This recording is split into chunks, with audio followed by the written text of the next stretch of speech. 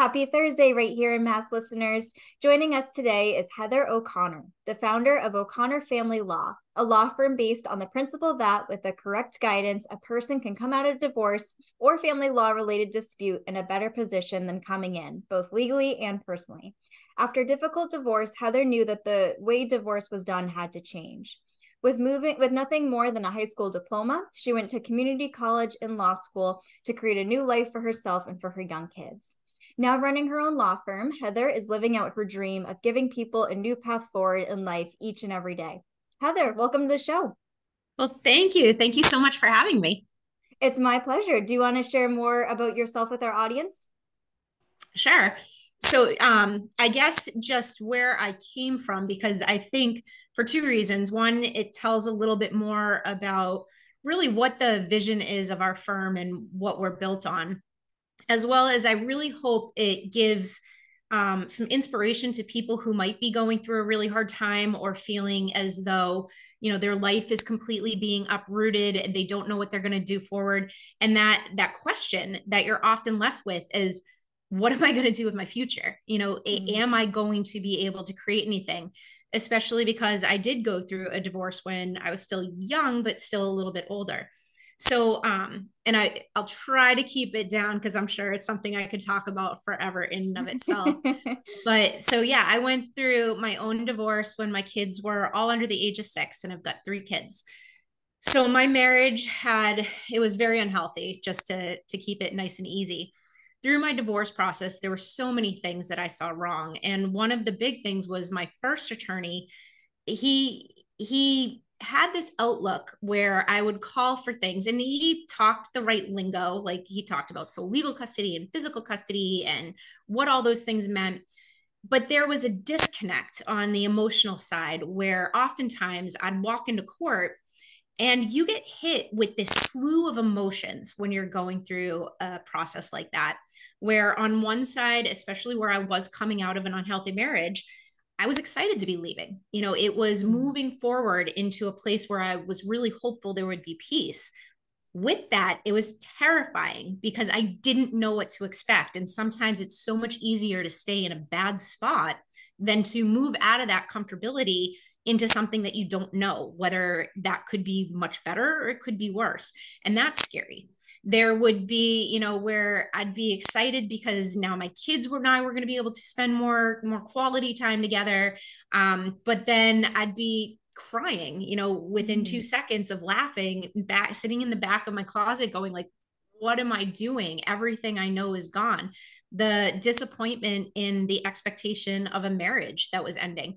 So there was all these emotional roller coasters that I went through that was never touched upon. And I did a lot of work on myself coming out of my divorce. And I honestly believe that to get the best result, you have to start to change you because you can't control the other person. As much as I like to say that we can control the outcome, we can't. You can't control the judge, you can't control your spouse, you can't control the opposing counsel. And it's a matter of really changing you, changing your perceptions, your reactions, your habits to help you move forward in life. And that's what I saw missing terribly within the process. And I thought, hey, I think I can do this way better than what I see. So I did. I started back to school with nothing. I had a high school degree. And so with 3 young kids, I had people say, you have no idea what you're doing. Like, this is impossible.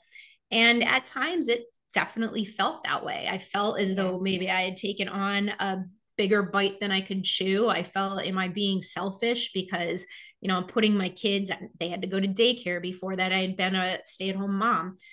So there were all these things that I felt I was making other people give up, where then you get the mom guilt. You get am I going after something for me that means I'm not helping the people that I'm supposed to be there for? So there were all these things. And long story short, I was able to come out of that situation. We opened O'Connor Family Law in 2016.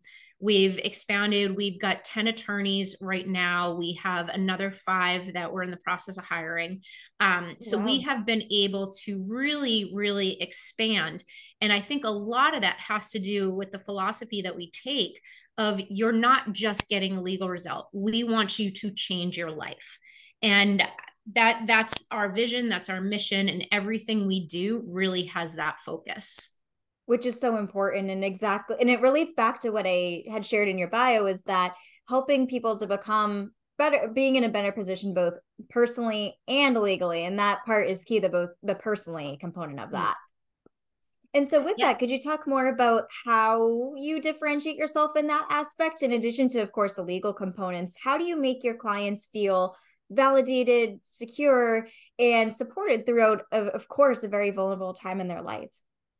So I think one is setting expectations, having the discussions right out the gate of what's realistic and what's not.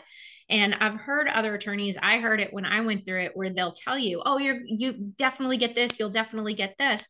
There's no way to know that. So being Mm. able to work with somebody where you're building that trust, because there are going to be times that you have to give bad news, or you have to tell them the judge isn't coming back in your favor, and having that relationship where they know that you're not just making a backdoor agreement. It's not just a handshake deal of I'll scratch your back and you scratch mine.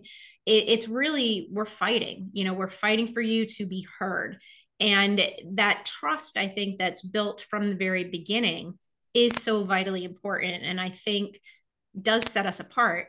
On top of that, we have brought in a divorce coach that we have on staff to really start working with people right from the get-go of, even if it's just one simple issue. We do a lot of high conflict parenting cases, and a lot of times they have no idea how to speak to it, the other party, how to get their voice heard so that they're not destroying their own case a lot of times.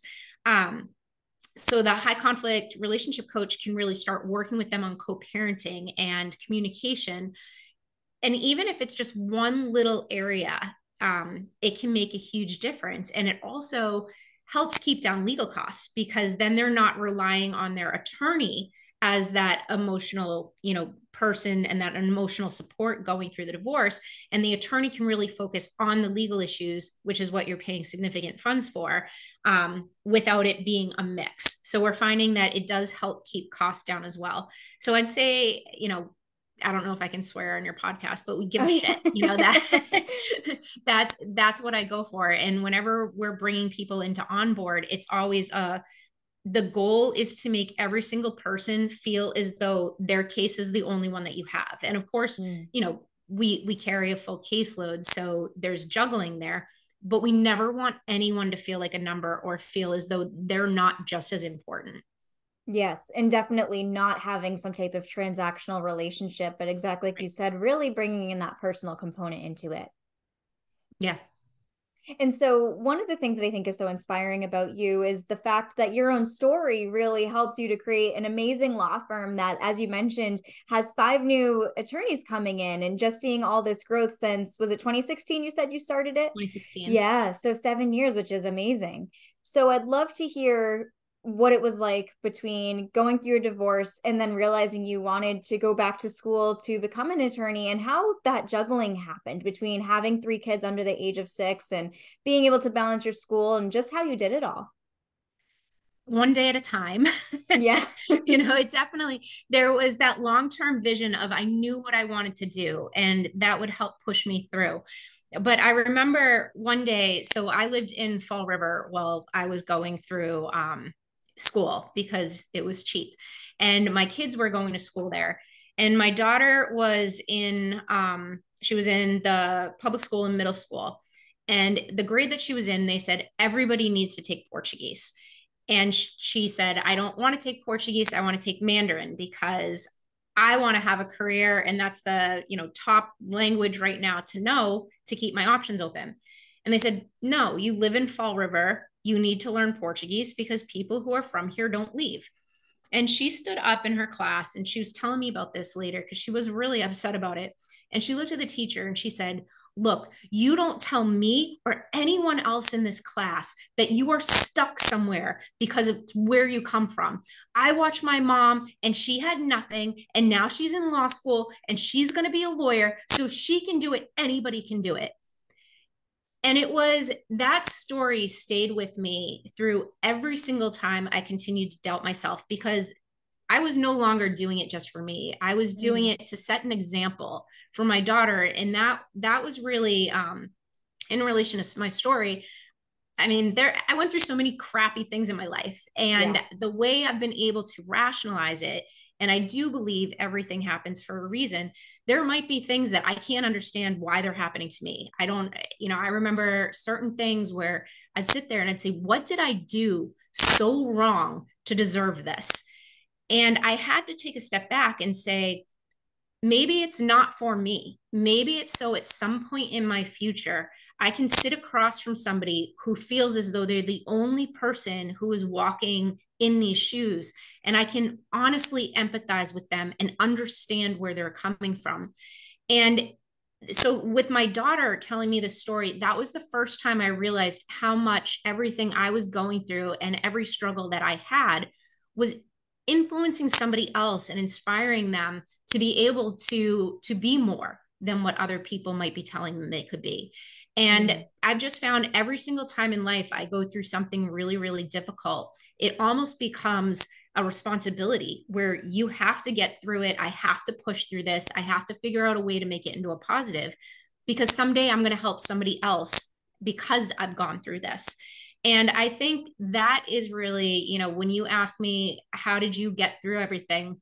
That, it was knowing that someday everything I was doing could really help somebody else achieve more in their life than other people let them believe that they could. Um, Mm. so I think that's really that's what got me going in the morning. Yeah, it's such a powerful story. I mean, to know that you're setting that example and knowing exactly like your daughter said, if she can do it, anyone else can do it. And I think that's so important to remember, is that although things can seem really difficult right now, you're setting an example to other people, and you might not even realize that. And I think that's really amazing. Yeah, and I think it was one of the first trials I had, and I was representing the husband. The opposing counsel was representing the wife, who was a young mom. She had a lot of life left in her. And the attorney came to me and she was making this whole argument that, mom's been a stay-at-home mom, she has no skills, she can't do anything, she needs all the child support and all the alimony because she's got nothing. And I looked at her, I go, you are preaching to the wrong choir. Like, there is nothing that can stop her from doing if that's what she wants to do. Yeah. And again, that's been my experience. And what I really hope we can influence people who are going through such a hard time, that just because of where you are now is not where you can be. Absolutely. And with your career, did you work for another law firm previously before starting O'Connor Family Law? I'd love to hear more about what that transition was like of jumping into entrepreneurship. Sure. So I've always been a little bit of an entrepreneur at heart. Even when I was a kid, I used to pretend that I knew karate so I could charge my friends $1 to teach them karate. So I always looked for ways to make money. But when I decided to become an attorney, in all honesty, I had no idea what I was getting myself into, which I think being naive allowed me to do it. Where if I Mm. looked back now, I'd be like, oh crap. but, but I had this notion that every attorney was really rich, and if I put in the hard work, I'd eventually make it. And that was better than, bartending 7 nights a week to try to scrape by. So I entered it with that thought process. And so my goal from day one was, I need to get in and out of school as quickly as possible so that I can open my own law firm and, start everything that I'm dreaming of. But then, things happen along the way. And in my 3L year of law school, I got the opportunity to apply for a clerkship, which is a very prestigious position once you come out of law school. So I ended up clerking for the Chief Justice of the Rhode Island Supreme Court for 2 years. And then at the end of that, I'm opening a law firm. I'm opening a law firm. This is what I'm going to do. And then again, kind of naive, I didn't know how LinkedIn worked, but I kept getting this message that this family firm wants you to apply. And I thought, wow, they're really after me. Like, I didn't know it was just that automatic, like it just goes out to you constantly. But I applied for them because then I was like, well, some experience probably wouldn't be a bad thing. So during that interview process, and I had seen this even when I applied for my school's law review, um, there was a pushback to the fact that people knew I had children, because there's always this question of, are you biting off more than you can chew? Are you able to do it all? Are you able to do as much as somebody that doesn't have kids? And that came up in my law review. My law review interview, it definitely, I think, played into when I was interviewing with this firm. Now, the owner of the firm really, really liked me, and I knew he wanted to hire me. The managing partner, not so much. He was not pro Heather.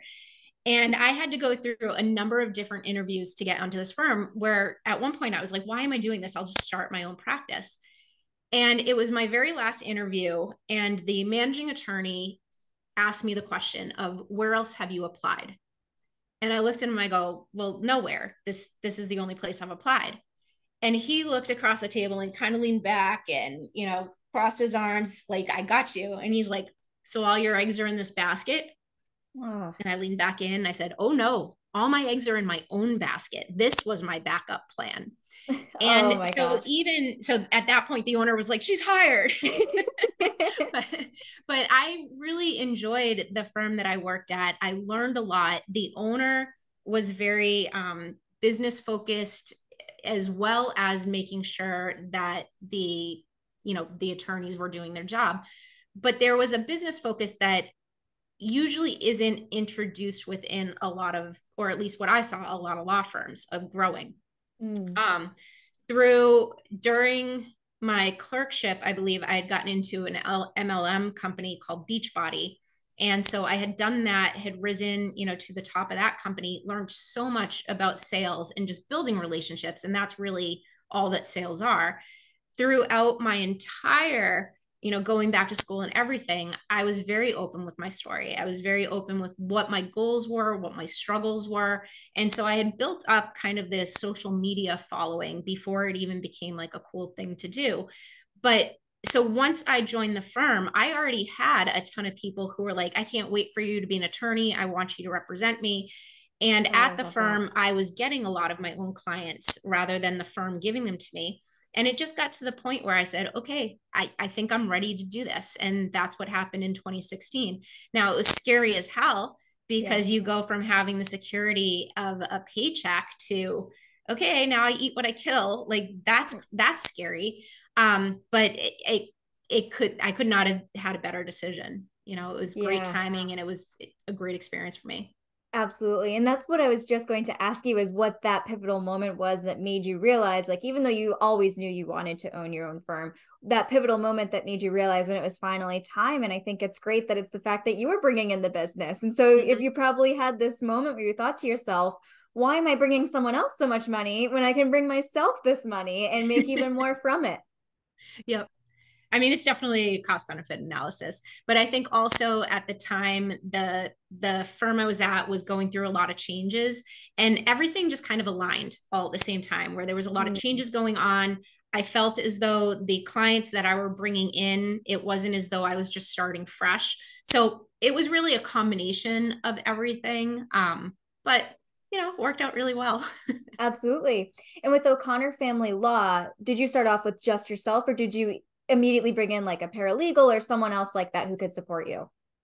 So the paralegal I had at the firm, again, I was very open with the fact that I was going to have my own place at some point.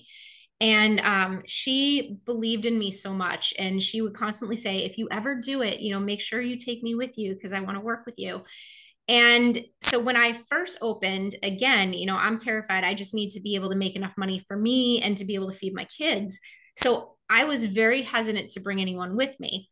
And I ended up just because I was really busy right off the bat, I found it to be extremely overwhelming trying to do the legal work as well as like the billing and the, everything, all the administrative parts that go into owning a business. So I brought in an office manager, and the paralegal called me and she's like, "So you didn't want me?" And I'm like, "No, it's not that I didn't want you. Like, this was the need I had. And it's not, I don't know if I can pay you." And so Yeah. she was great. And she came back and said, "If you need additional support, I can try to work part time. I can work after hours. We can do it on an hourly basis. So you don't have to take on a salary." And I was working with a coaching company at this point, and it was the subject matter of one of my calls where I said, "I don't know what to do because I'm terrified to take on another salary. What if I can't pay her?" And they said, "Well, what happens if you do it and it works out?" And I was like, "Well, that would be fantastic." And they were like, "We'll make it happen." And I was like, "Good point." So like I texted her right away and I was like, "F it, give your notice. You're coming on board." And so she did. And, we had those two people, and we've just slowly, grown. We've had hires that didn't work out, and you learn from every single thing. But Yeah. right now we have a really fantastic team. I'm very biased because, I am, but I think we have an amazing team. We all are right on the same page with, culture and I don't want to say our personalities are all the same because we're not, but all Right. our personalities really work together to bring a lot of diversity in where you can look at an issue and see it in 10 different angles. So I think it's really beneficial for our clients as well. Definitely. And I always say that's like probably the most difficult part of entrepreneurship is that going through that first hire, because I remember I was in that same exact spot where I'm like, can I pay this person? And just worrying. But it's like when you haven't done it yet, it's hard to understand the idea of in order to make more money, you have to spend money. And then once you get comfortable with it, then you're like, who can I hire next? What else can I delegate out to someone else and get off my plate? But you're so right. Just that initial first step is really, really hard. And I think another really hard thing is most people, I believe, who are entrepreneurs have that A type personality. And, I won't speak for all of them, but at least myself, I tend to be a little controlling and a little like, I know I can do a really good job. So, I'll just do it. And then you guys can just take it over and go from there. That was very hard giving up to be able to delegate something and say, "Okay, you have the authority to do this," especially when it's something as important as our clients, and Yeah. making sure that I know the level of service that I give. I know how I present a case and how I want that. And being able to take a step back where that's not the role I'm in anymore. I really run the firm as the CEO at this point. Yeah. And that I think was probably even harder than that first hire because it's putting your trust in other people. Saying that you can do it is one thing, doing it is another ball game. Oh my gosh, absolutely. And going back to what you mentioned earlier about hiring five new attorneys, it's not just one, it's five. How did you know that you needed that many hands on deck? And what has it been like to go through huge growth like that? Not really just kind of incremental growth, but really go from point A to point E ultimately with that. Yeah, so we've had rapid growth, every single year in and out. Right now, in all honesty, like we have a wait list. We can't take in new cases because we don't have anywhere to put them without either overloading the staff that we already have or potentially reducing somebody's quality of care, which are Mm. two things we don't want. And of course, it sucks to have a wait list because there's all potential, clients that you're not able to service. So five of those, we're looking for two people who really have experience, who can come in the door, that we can trust, or with minimal training are going to be able to take over that role. But what we're also at the point of, and what we've seen while growing, is that a lot of times when somebody needs to hire, especially for family law, they want to hire somebody with experience. But there are so many people coming out of law school, myself included when I was there, that really have a passion for family law, but they don't have the experience and they just need the chance. So three, potentially four, we're trying to decide whether it's going to be three or four. we're starting a junior associate program, which is really going to be focused on building that foundation and almost like an additional year of school where we're putting them through a very intense training period to get them where they're really able to take on the associate role, but without potentially harming somebody's case because they don't know what they're doing. So Yeah. that's, it's one of those things we had to grow to be able to get to that point because, as a business, everything comes down to bottom line profitability and return on investment. So when you take on, 3 to 4 employees that for a period of time are not going to make you any return, that is a huge investment and huge cost. Hmm. Luckily, we're at that point where we can do it. And I think it's just going to be a huge benefit, not only to the legal community, as well as, the attorneys who just need that chance and that ability to learn, as well as to our clients, because the junior associates, once they are able to start taking on cases, are going to be able to do it at a reduced cost, until they build up the experience to move forward. So that's where we are. That's where we're growing. I think, every growth spurt comes with new challenges. You can't, where right now, I think we're looking at being, by the end of the year, close to like a $4 million run rate. That's a very different company than a $500,000 firm. It's nowhere close to where I want to go. So there's a lot of change that needs to happen because you can't stay in the same mindset. And I know this for me, I know this for my executive team. It's a matter of constantly growing and moving into where you want to move your business into. And that's Absolutely. really what we focus on. We know that when we're, another 10 million down the road, that's a completely different ballgame from where we are now. But that's why you constantly move forward and grow with it. Right. And I love the idea of having a junior associate program that you're starting because it's like the whole concept of the chicken before the egg. Like someone can't get a job because they don't have experience, but they can't get experience because they don't have a job. And so Yeah. it's like this really difficult position to be in. And I think it's great that you're starting that to help support recent graduates from law school to help get them started. But I also imagine that with them coming under your wing, you're able to kind of train them exactly how you like, going back to that type A personality. You know that they're going to do it exactly how you want to, and they won't have that other experience that might kind of influence how they do things or what their processes might be. Exactly. With the vision of my firm, I want to be the largest and the best family law firm in Massachusetts. With that means I want to train the attorneys, whether they stay with us. Hopefully, we have a culture that everybody will want to stay with and retire from. Is that realistic? Probably not. But the goal would be to train attorneys that really get out, whether again they're with us or somebody else, or they start their own place, that have that quality background where we know that if they're on the other side, it's going to be a good challenge. It's going to be a fair fight. It's not going to be a dirty fight, but they know what they're doing, and they're Mm-hmm. ethical and they abide by the rules, but they know how to argue zealously for a client. So Yeah. that's what we're kind of doing is I want to take over the family law community and have a real strong influence on not only the attorneys, but then as the attorneys become judges, so Yeah. that every judge that takes the bench has that background. Absolutely.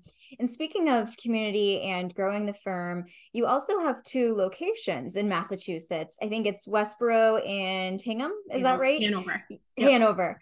So with that, how did you choose those locations? Did you find that your clients were kind of from those areas, or like what was that process like of determining where you'd like that to set up shop ultimately?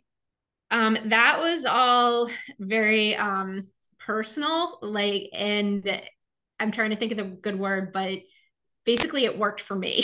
so so Westboro was more so I lived in Grafton at the time. So Mhm. Westboro was close by. We found an office building. I think at one point our office was actually out of Marlboro. And I guess to even start back, I initially started out of my house. I Mhm. lived in Grafton. I had a home office. That's what I did because I couldn't afford the overhead of having, a roof. But then we moved to Westboro. That's been our home for I think since 2017 or so. Um, and then I met my husband who lived in Scituate, and we decided to get married. He has 3 little kids that he has 50% custody of. So we needed to be close enough to Scituate so that they could continue going to school there.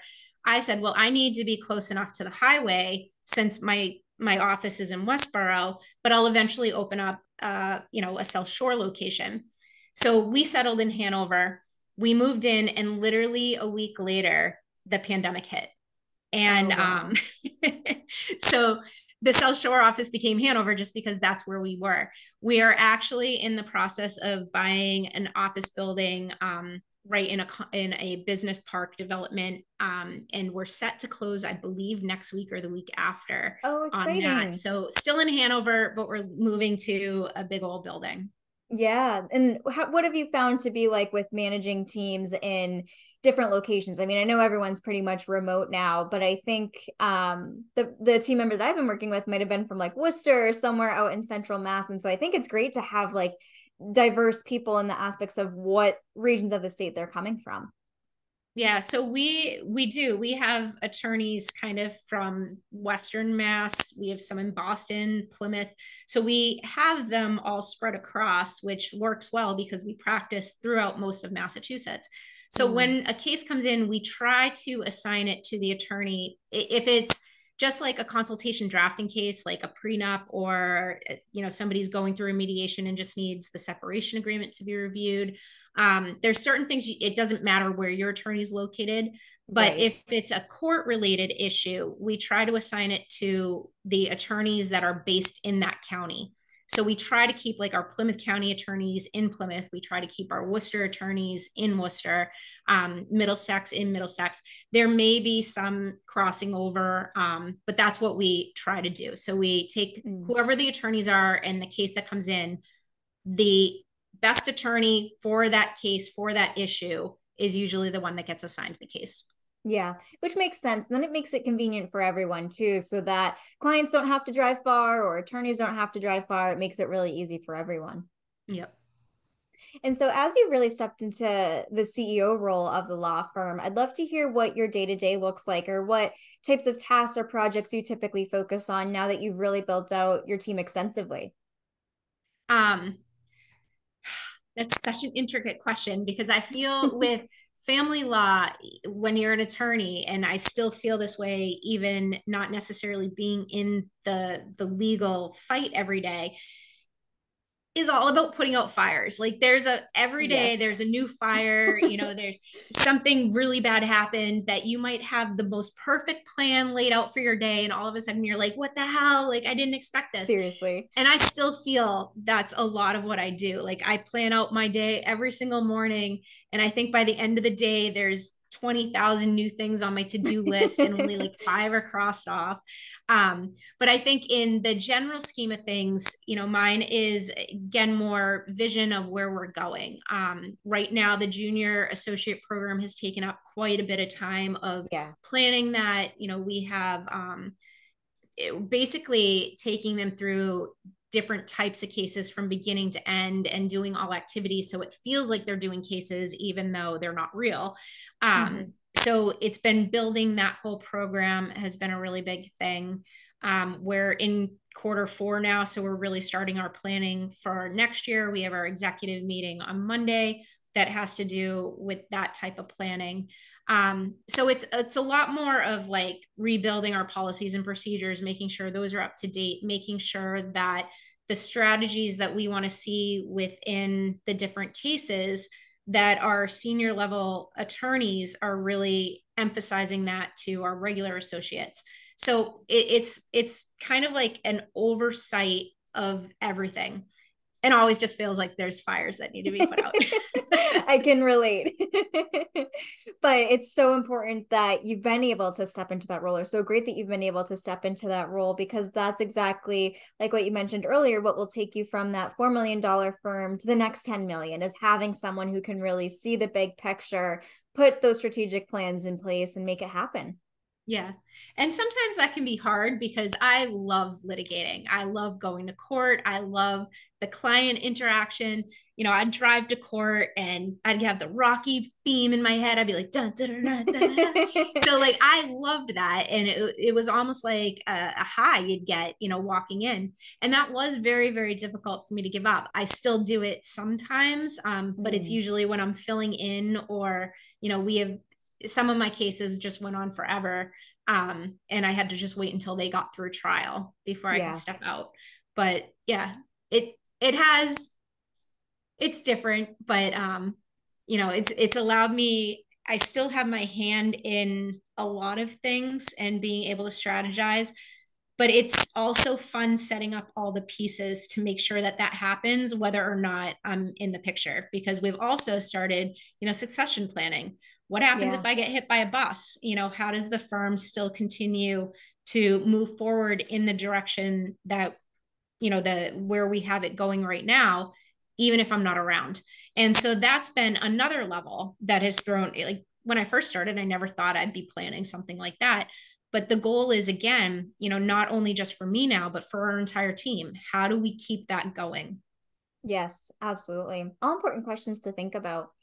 And one question that I have for you is for any businesswoman who's listening to this podcast who may be going through divorce herself, what advice would you give? Specifically for a businesswoman Yes. that's going through a divorce, or thinking, if they're thinking about getting married, get a Could be prenup. Make sure either. you get a Yeah. prenup. That definitely, I can agree with that.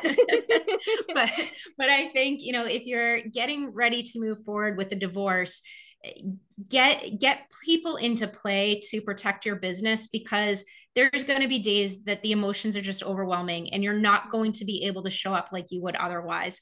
And Yeah. nobody's Wonder Woman, like nobody's Superman, nobody is that person that can be on all the time. As much as you think you want to, as much as you want to have that persona, give yourself a break. You don't have to Mm. do it all, and be prepared to be upset. Be prepared to, you know, and allow yourself the support system and set it up where you have people who can step in for you.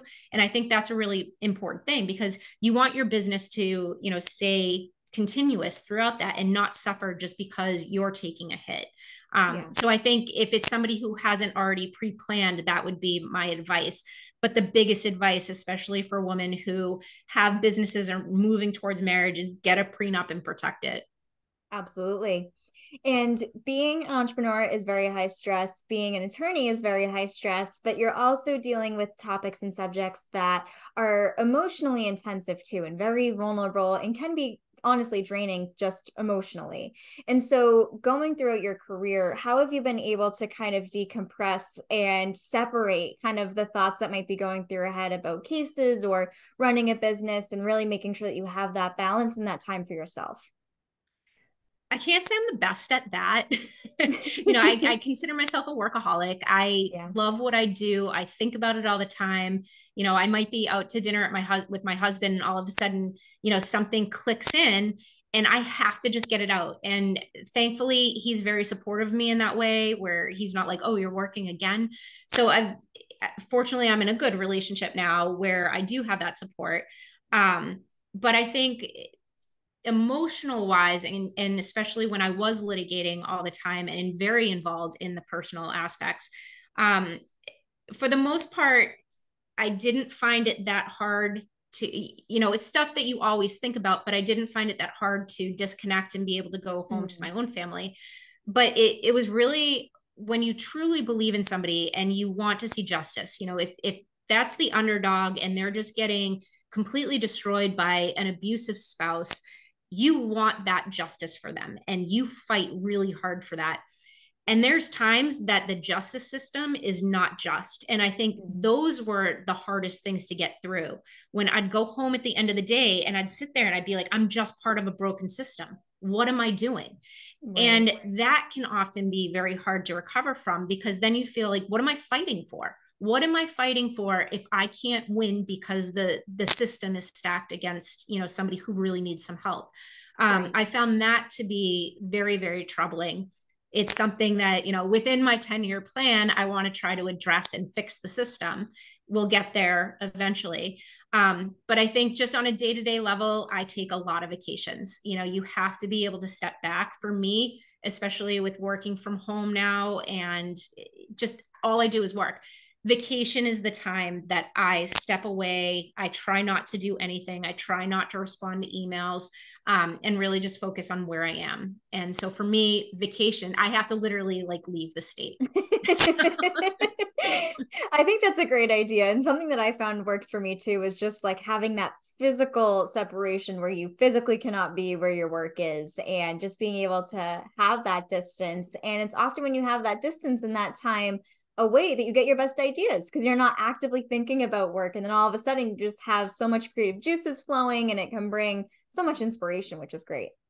Yeah, I remember my husband and I were flying down to Mexico for, I don't know, some family vacation. And I was reading a book, and all of a sudden I just had this great business idea of a need that I've seen over and over again. And I was like, I don't think anybody's done this yet. And I started researching. I'm like, nobody's doing this. I'm like, oh my God, this is a great business idea.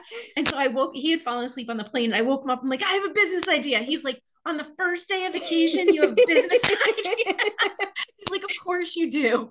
Because it's so true. The second you can start to relax, everything opens up. Yeah, you get so much clarity, which is amazing. I Yeah. love it. One of my favorite questions that I love to ask our guests as we get closer to the end of this show is what their favorite local businesses are to support. So, what would you say your favorite places are to shop at?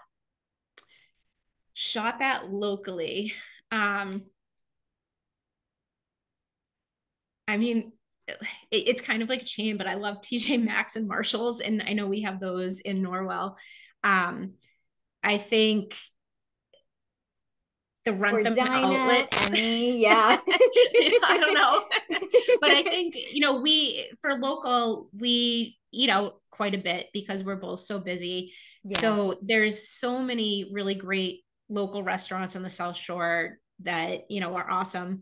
Our house cleaning company, S&S Solutions, they're absolutely amazing. I've done some things with them where I've actually given away house cleanings to other people through my TikTok.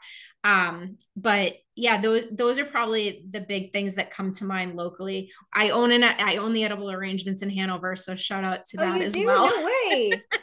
Yeah, we're considered a small business. Yeah. Oh my But gosh, yeah, totally. so we bought that in 2020 with the pandemic, and I was like, oh, if I'm going to sell it, I need to eat it all and love it. And then I like gained 30 pounds. So, Yes, I feel like that would be totally dangerous for me. yeah. But yeah, I mean, there's so many. And when we took over the Edible Arrangements, one of the things I really wanted to do with that was go around and interview other local businesses, because it's easier to do that when you're not connected to a divorce and like when you're connected to a divorce and custody firm, nobody really wants to talk to you. But if you're coming from, chocolate covered fruit, everybody will talk to you. Oh, yes, so, absolutely. so I had started it was a community spotlight, and it was really, really fun. I just ran out of time to be able to do it all. But I interviewed one woman who does home massages. Like, she comes and Ooh. she sets up your home, puts candles, like does the whole massage thing. I had somebody who travels to your home in a truck and does your hair.